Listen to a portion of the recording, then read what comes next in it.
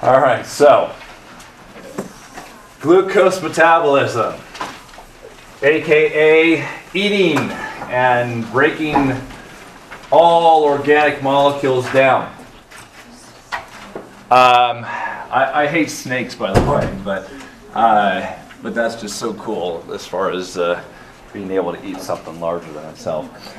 So in this lecture, we're going to look at the other organelle that is so important for most organisms, and that is the mitochondria.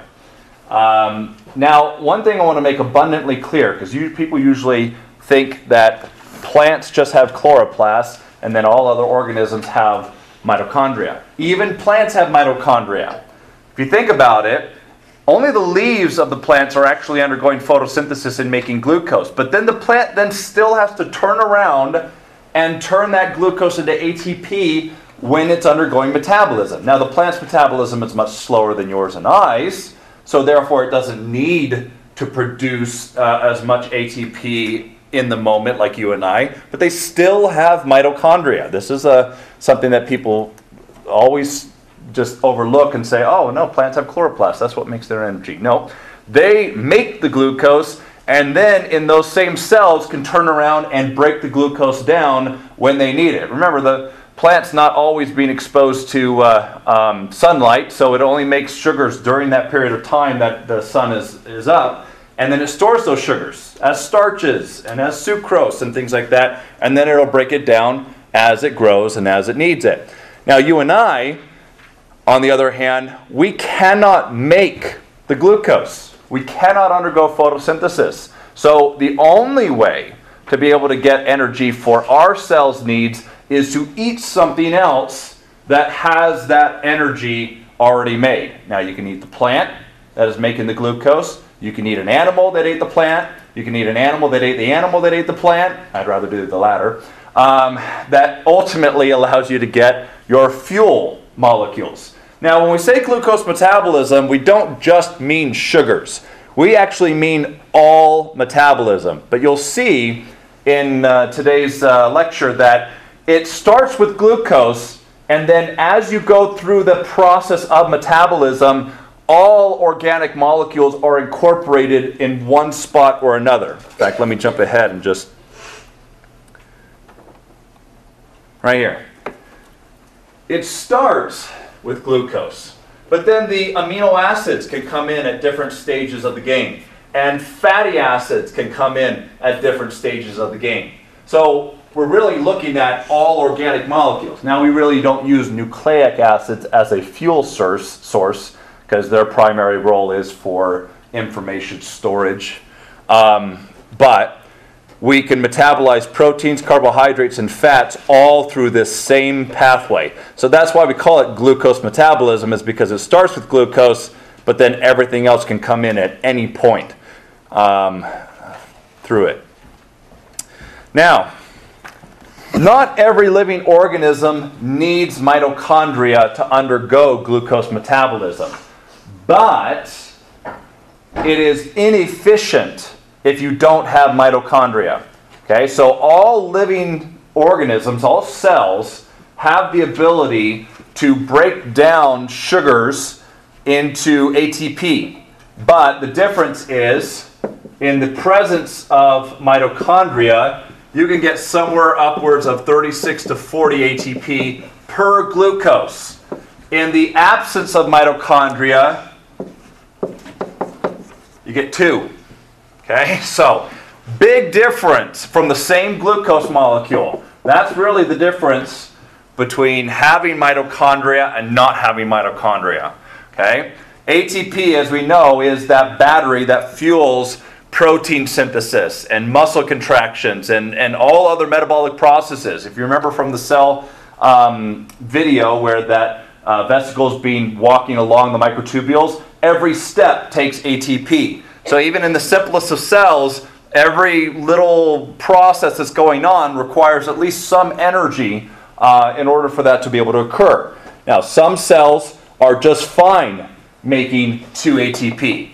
You'll find that bacteria and very simple cells, they're fine doing this. They don't have mitochondria, so therefore they just break down glucose, get 2 ATP out of it, dump the rest of the energy outward and don't even bother using it. You and I, on the other hand, use so much ATP that without mitochondria, we can't function. Our cells would not be able to produce the amount of energy required for our metabolic needs. So there are 3 ways, actually, in which ATP can be made. We have aerobic respiration, anaerobic respiration, and fermentation. And they go in that order as far as efficiency. So what is the most efficient way of producing ATP? It's not only with mitochondria, but with oxygen as a substrate. And that's why we call it aerobic respiration. So organisms that use mitochondria and oxygen, they produce the mass quantities of ATP. Now, just below that, the same mechanics apply to some other organisms that have mitochondria, but they don't use oxygen. They use something else like nitrogen, or they can even use carbon dioxide during this process. Carbon dioxide, nitrogen gas, and the like. That's what we call anaerobic respiration. So there's a difference between that, what substrate they use to break glucose down into ATP. Oxygen is by far the most efficient way, and that's what you and I do. That's why when we breathe in oxygen. Now, other organisms like bacteria in the soil that do have the capability of undergoing this process with mitochondria can undergo a higher rate of metabolism, produce ATP, by using nitrogen instead of oxygen, and that's what we call anaerobic respiration. So when we go through this process, we're not really going to distinguish between aerobic and anaerobic because they are virtually the same. The only difference is what's used at the end. Is it oxygen? Is it nitrogen? Is it carbon dioxide? Is it something other than oxygen? You know, that's really the main difference between the two. On the other hand, fermentation is the process that is coupled when there is no mitochondria, or under extreme circumstances where our body is not producing enough ATP through aerobic respiration alone. That's when our cells will kick in with fermentation. That will be the last concept we talk about. We won't get to that today. But so our cells do undergo fermentation, but only under very stressful conditions. You know, like when you're exercising. So I'm not kidding. So as long as you have enough oxygen, your body doesn't need to undergo fermentation. But when you start using more energy than you can produce through aerobic respiration alone, that's when fermentation kicks in. That's when you start getting the muscle cramps and things like that. So we'll talk about lactic acid buildup and other things. Now, what is the process? What's the overall process? Well, guess what? It is the exact opposite of photosynthesis. And I mean exact. We take in glucose. We take in oxygen. Those now are the substrates. Those are the reactants. That's what we metabolize. And the products are carbon dioxide, water. We make water during this process. But instead of being luminescent beams and giving off light, as we know how photosynthesis works, we make ATP, which is the same concept. It's energy that's being produced through the breaking down of these covalent bonds. So they are literally reverses of one another. So you see right here, photosynthesis, you have carbon dioxide, water, and light going in, glucose and oxygen coming out. Aerobic metabolism, glucose and oxygen going in, carbon dioxide, water, and ATP coming out. But one of the fascinating things, and I will test you on this concept, is when you look at the energy that is contained within our cells, where does it have its origins? What's the origin of all the energy in your body? We are literally sun-driven. We just not directly, but indirectly, the energy that is in our cells originated from our sun. So we're not Superman in the sense that we absorb it and get superpowers and whatnot, but every ounce of energy that is holding your cells together, those covalent bonds that hold your organic molecules together, they have their origins in the sunlight. So we are really children of the stars, our atoms and our energy. All right, one of the things I want to illustrate here is you've already familiar with photosynthesis. You have the light reactions where water goes in, water gets split, and oxygen comes out. You make ATP and NADPH. Calvin cycle takes in carbon dioxide, turns it into glucose. Well, going from right to left, this is the overview of glucose metabolism. Notice it's the exact opposite. Glucose gets broken down. As it's being broken down, carbon dioxide is released. That's why we have to breathe out carbon dioxide, is those are the byproducts of metabolism. So as we breathe out carbon dioxide, plants just take it back up, and hence the circle of life. As we undergo the last and final process, this is where oxygen is required, where we breathe in oxygen and it gets turned back into water. And then so really, we're just recycling these atoms and exchanging energy between one and another. All right. So this is just a simple diagram of the three methods of metabolism that I just talked about. Notice, aerobic and anaerobic respiration are exactly the same. The only difference is aerobic uses oxygen, anaerobic uses something other than oxygen. But the mechanics are exactly the same. So we call this cellular respiration. Okay, that includes both aerobic and anaerobic.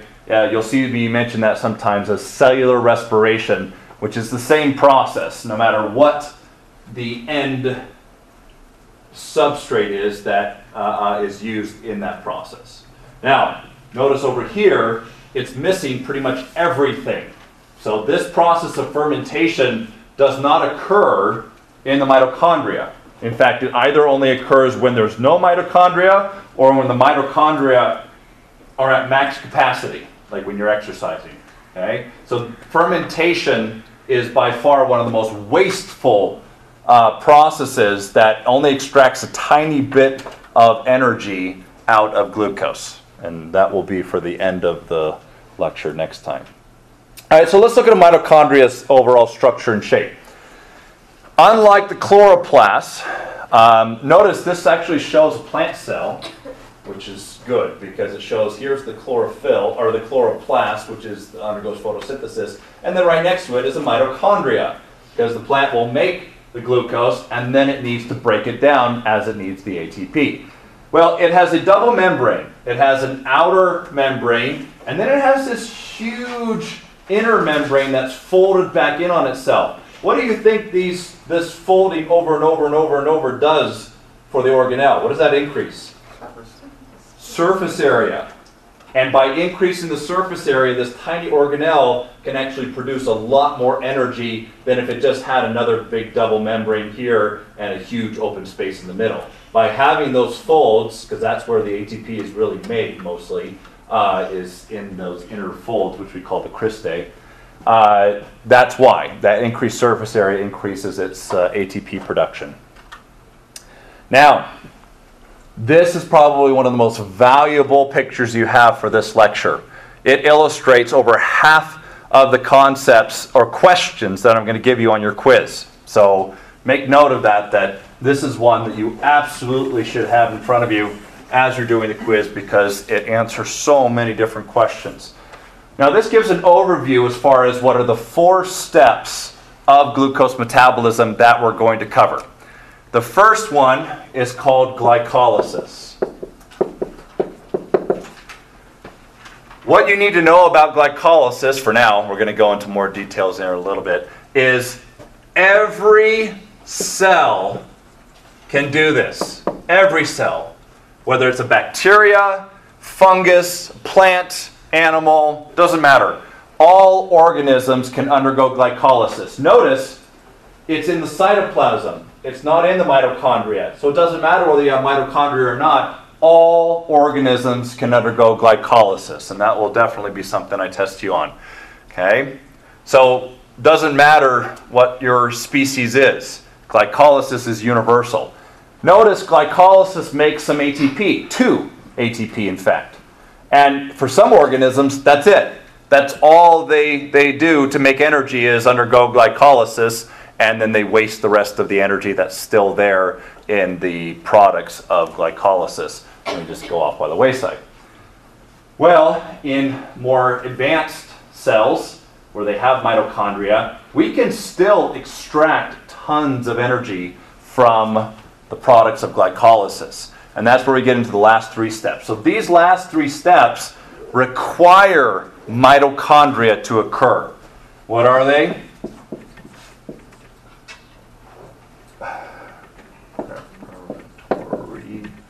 The preparatory reactions, the citric acid cycle, aka Krebs cycle, named after the scientist who discovered it. Okay, so the citric acid cycle essentially tells you what the cycle does. It makes citric acid and whatnot, but we call it the Krebs cycle after the scientist. And then, the last but definitely not least, the electron transport chain. This is where the bulk of ATP is produced. We're going to show how that's done. Okay. So those 3 reactions, the preparatory reactions, citric acid cycle, and the electron transport chain, happen in the mitochondria. So you have to have mitochondria for that to be able to occur. That's why these belong to aerobic and anaerobic respiration, whereas glycolysis is universal. Glycolysis is in any cell, any organism, anytime. All right. So let's start with glycolysis. Glyco, having to do with glucose.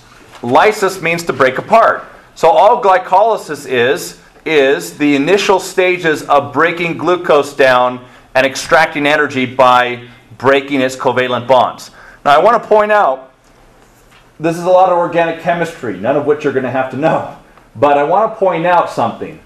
In the initial stages of glycolysis, the cell actually has to add or put energy into it before it can get energy out. Do you remember what we call this energy that is needed to get the ball rolling?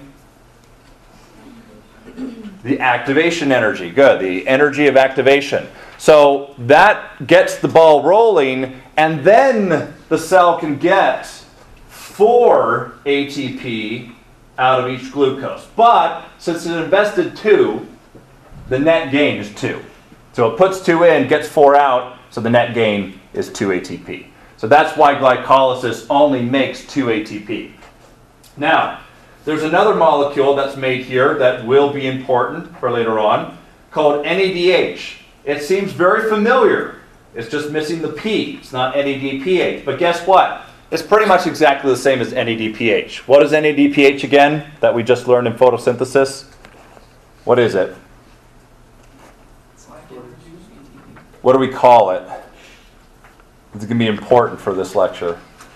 We call it an electron what? No? Electron carrier. Okay, so make sure you remember that. In photosynthesis, the electron carriers that they use are called NADPH. In glucose metabolism, the electron carriers that we use, there's actually 2, but one of the first ones is called NADH. So make sure you know that terminology. It will show up on a lot of these quiz questions here. So, NADH. So let's go back to here. That's really the sum of the whole. When glycolysis occurs, glucose is broken down into pyruvate. Now what is pyruvate? It's essentially glucose split in half. They're these 3 carbon molecules that you break a bond of glucose and you get pyruvate is what we call it. They're just these 3 carbon structures. In the breaking of that covalent bond, ATP is made. As well as, remember when you break a covalent bond, you release electrons. That's what these are. They're electron carriers. They literally grab the electrons that used to be there when the atoms were sharing them and pulls them away from it and stores them. That's why they're called electron carriers. I also want to point out, just for the sake of it, what we got here. pGal. Same stuff that was put together to make glucose. So when glucose is broken down, you can see that it's just the reverse process as it goes through there. Yeah, you're not going to be tested on that. But But, you know, just to illustrate, this is just a reverse of what the Calvin cycle essentially does. All right. Now, enzymes are studied throughout this whole process, and you're not going to have to know a single one of them, okay? The names of them or anything like that, okay? I'll mention one of them, but it's not critical for any of your questions, okay? But every step of the way, there's enzymes. There's an enzyme that's breaking this bond, making ATP, doing this and that. So we ignore most of them for the sake of simplicity, but just be aware that every metabolic reaction, there's an enzyme involved in that process. Okay? All right. Now, if mitochondria is present in the cell, and if the cell has the capacity to bring those substrates in, which is pyruvate, then it will go through the last three steps.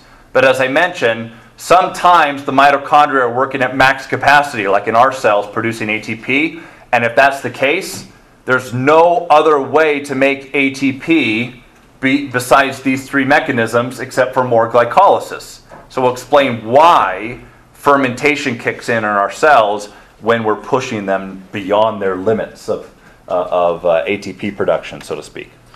All right, so let's assume that everything's working fine. We're not using tons of ATP. We're just chilling on our couch or whatnot. We're able to take pyruvate into the mitochondria via what we call the preparatory reaction. So that's the second stage of this. Now, this is the only step that does not produce any ATP directly. Okay? Notice there is no ATP production here. Okay? Even though a covalent bond is broken, there is no ATP production. So what happens in the preparatory reactions is actually pretty simple. The 3 carbon pyruvates are brought into the mitochondria, and an enzyme breaks one of the covalent bonds and makes what we call these electron carriers, NADH. So remember, every time you break a covalent bond, it extracts those electrons that were holding the atoms together, and that makes these electron carriers. Well, this is the first stage 2 in which carbon dioxide is produced. So as one of the carbons of the pyruvate is being broken off, carbon dioxide starts building up. Well, as carbon dioxide builds up, it diffuses through simple diffusion out of the mitochondria, out of our cells, into our bloodstream, to our lungs, and into the air. So that's really, again, same process, simple diffusion. As carbon dioxide builds up, it gets picked up as it goes from high to low concentrations, and it diffuses out through all the membranes of the cells and into our blood. All right. Now, what's left over? After the pyruvate is cut, you get this 2-carbon molecule, which we call an acetyl group. Okay? So there's still tons of energy, even in those last 2 atoms sharing that covalent bond. There's still tons, okay, that you can extract from that. So that's the preparatory reactions. Pyruvate is cut, turns it into an acetyl and a carbon dioxide, and the electrons are picked up, and you make some electron carriers. That's it. That's the preparatory reactions. So when you come back to this picture right here, that's why, this is what you're seeing right here. It doesn't label it, unfortunately, in this picture, but that's what you're seeing. You're making electron carriers, you're making carbon dioxide, and the pyruvate is being prepared to go into the Krebs cycle, aka citric acid cycle. Okay. All right. Now, why do we call this the citric acid cycle? Well, why do we call the Calvin cycle the C3 cycle? Because that first step of the cycle really is what gives it its name. The Calvin cycle, the C3 cycle, is because it makes those PGA molecules that are a 3-carbon molecule. Well, guess what? The first step of the citric acid cycle is to make citric acid. So here's, again, don't worry about any of the organic chemistry going on here, but here's how it works. An enzyme called coenzyme A binds this 4-carbon to the acetyl group, making citric acid. Then it goes through this complex process of chopping these carbon atoms off and extracting the electron energy and making a little ATP on the side as well. So here's where the remainder of the carbons that made up the glucose that you took into your cells are being released. By the end of the citric acid cycle, the atoms that made up the carbon have all been turned back into, or that made up the glucose, have all been turned back into carbon dioxide. And your body is getting rid of them because of that buildup. Now, the citric acid cycle not only makes these electron carriers, NADH, but another one that you'll need to know called FADH2.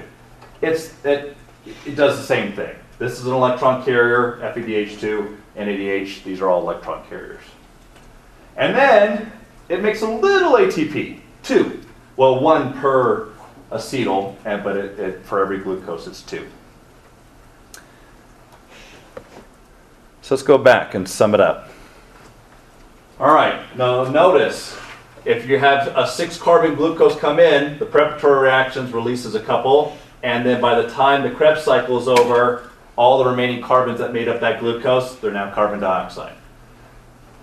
Here, the Krebs cycle, this is an important concept that I'll test you on. This is where the bulk of what we call electron carriers are made, NADH and FADH2. In fact, this is the only spot where FADH2 is made. You notice that glycolysis, the preparatory reactions, and the Krebs cycle, they all make electron carriers. But this is where the bulk of the electron carriers are made. Now, the big question becomes, glucose is gone. All of the covalent bonds that held the atoms together, they're all broken. Okay? But you've only made 4 ATP at this point. What the hell? You know? Where is all the energy? Well, that brings us to the last and final step, the electron transport chain. The energy is stored in these electron carriers. So get ready to have your mind blown by what happens next. This is where it culminates. Now, this is the reason why the mitochondria have a double membrane. The outer membrane and the inner membrane form this little pocket that surrounds the cristae, which is where the electron transport chain is at. Well, guess what? All of the electron carriers that are made in glycolysis, the preparatory reactions, and the citric acid cycle, they all dump their electrons into the electron transport chain. Now, guess what happens? As these electrons travel down these protein complexes, the energy that's in these electrons gets used to pump hydrogen ions into this inner membrane space.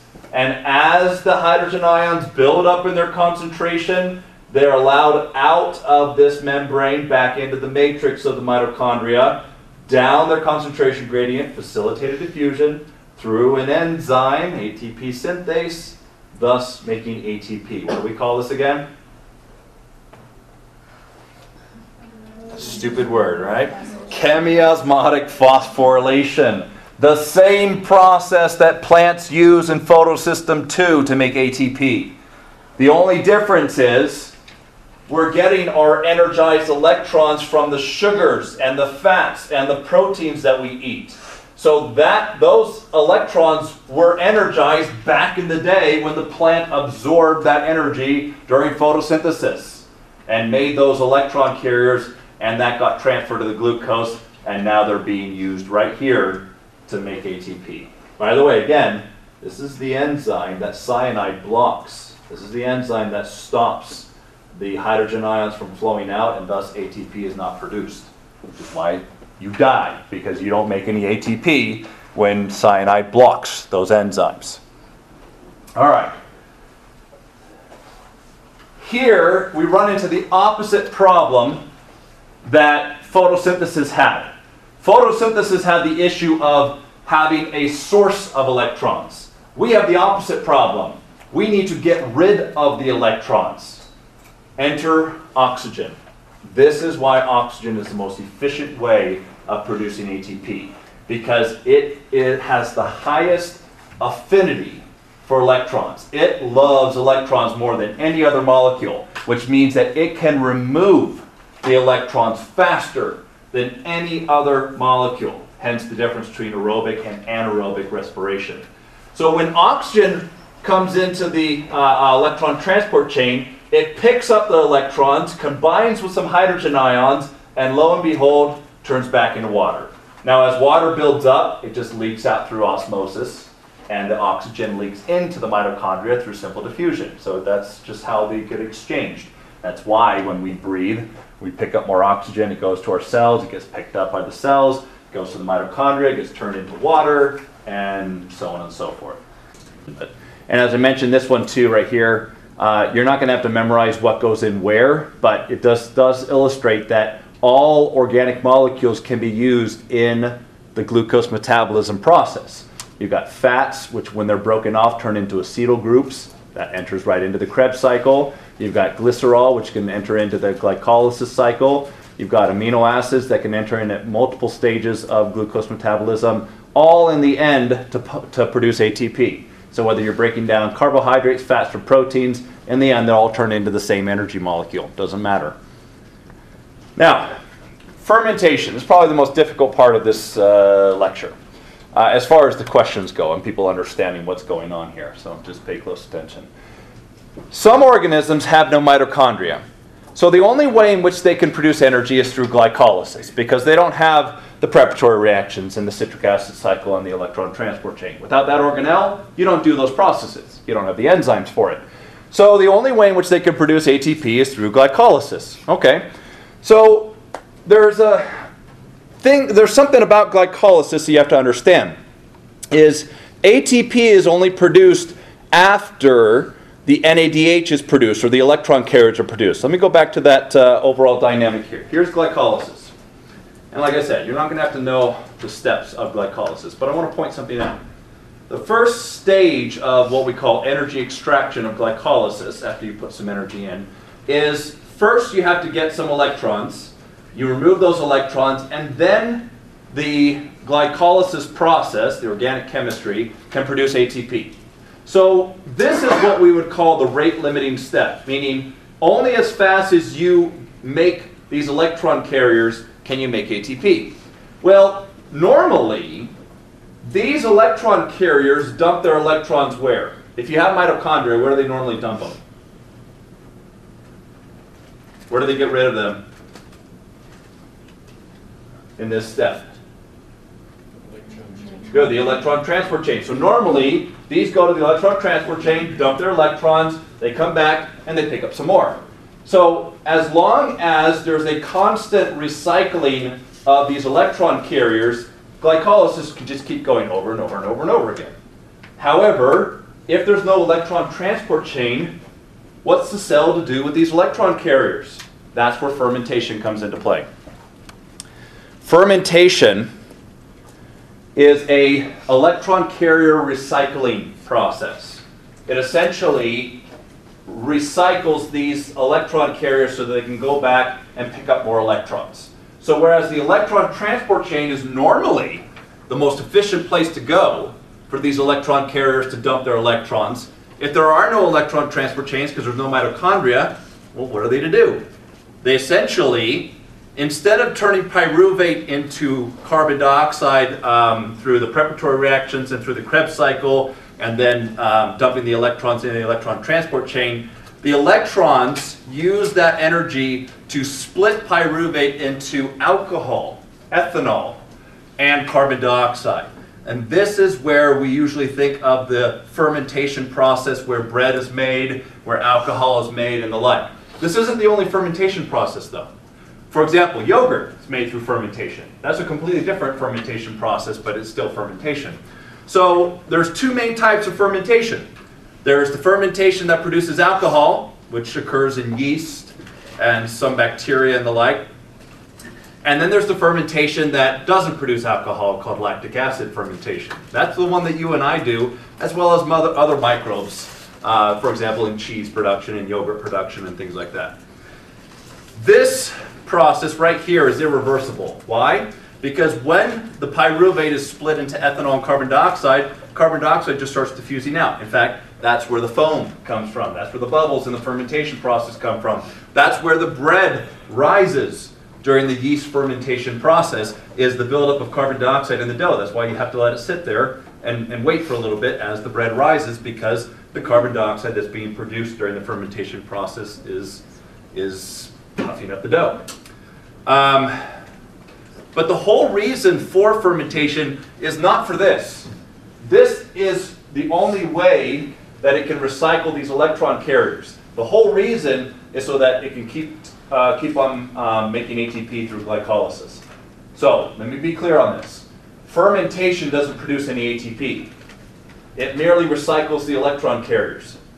It's glycolysis that makes the ATP. So if an organism doesn't have any mitochondria, the only way they can make ATP is through glycolysis. Well, the only way that they can do glycolysis is to recycle these electron carriers. So that's one way that fermentation occurs. The other way is called lactic acid fermentation. Now this process is reversible. You and I undergo this process when we exercise and when we stress ourselves out. So why? Why would we ever do this if we have mitochondria? Because you're like, well, why don't the electron carriers get recycled at the electron transport chain where they should? Well, let me show you why.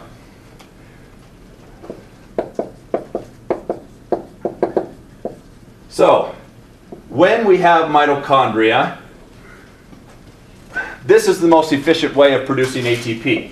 We get lots of ATP coming out of mitochondria through this process, and the electron carriers essentially dump their electrons, and then they go back and they pick up some more, and so on and so forth. Well, let's say that you're stressing your muscles out by using lots and lots of ATP. There's a limit to how fast this can go. So let's just say for the sake of it that you're producing 40 ATP per second. It's more than that, but let's just say for the sake of it. 40 ATP per second. But let's say you're using 50 ATP per second. Well, this can't go any faster. So how else are you going to make energy? Well, remember, glycolysis is the process that pumps out ATP. In fact, 2 ATP for every glucose molecule. Well, if this is completely saturated, you've got plenty of oxygen, you're making lots and lots of ATP, but you're pushing yourself faster than aerobic respiration alone can provide, then you have to do some glycolysis and fermentation on the side. Okay? So what ends up happening is you're recycling these electron carriers through lactic acid fermentation, and for every round of glycolysis you make 2 ATP. So in fact, to make up that 10 ATP, how many rounds of glycolysis and fermentation do you need to do extra on top of this? 5. Okay, to make that final ATP. So the long and the short of it is, the more you push yourself, the more you'll have to undergo glycolysis and fermentation in addition to aerobic respiration. Well, what's the byproduct of fermentation? Lactic acid. Guess what? This prevents your muscles from contracting. It builds up in your muscles, you get cramps, and your liver will recycle this and turn it back into pyruvate. So it does leak into your blood takes it to your liver recycles it back into pyruvate, goes back into your cells, and can be turned into ATP. But that requires that you stop pushing yourself. So anyway, that's why we undergo fermentation, and that's why lactic acid builds up.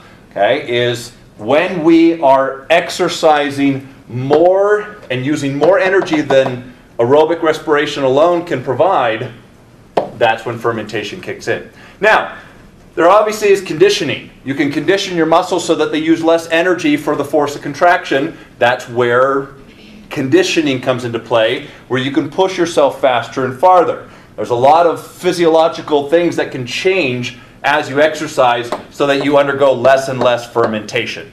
But that's kind of the fundamentals behind it, is that if you're not producing as much ATP as you're using in your cells, then the only other way to make ATP is by doing glycolysis and fermentation in addition to aerobic respiration.